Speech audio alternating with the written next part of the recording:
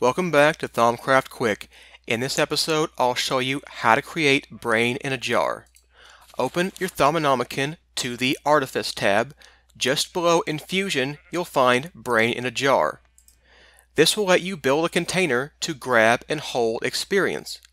We can use it anywhere you'd normally gain experience, like breeding animals or cooking things in the infernal furnace. You can retrieve the experience held by the jar by shaking it with the right mouse button. To craft one, we'll need to infuse a warded jar with a couple of spider eyes, a zombie brain, and a water bucket. It requires Cognitio, Exanimus, and Sensus. I got the Exanimus and Cognitio from zombie brains. I had the Sensus left over from where I used poppies to get herba originally. Let's start the infusion.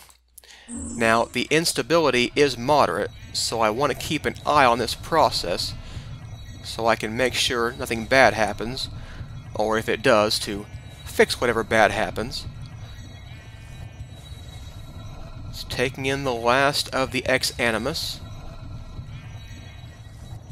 There goes the zombie brain, one of the spider eyes, the water bucket, and the last spider eye. You actually get to keep the bucket, it just takes the water. Alright, now we have brain in the jar. Got that scanned. So let's put it by our furnace.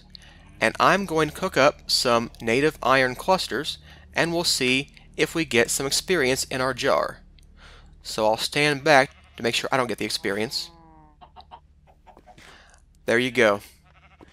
You can see the experience orbs jumping out, but they're not sitting over there on top of the chest or just sitting over by the furnace like they normally would be. They're actually being eaten by the jar. So, once that's done cooking up, I'll show you how we'll get the experience back. Yeah, it's almost done now. One more. There we go. So, if you go up to a jar and right-click, you shake the experience out of it, and you take the experience orbs back. This will be quite useful when setting up animal farms, which we'll see in a later episode.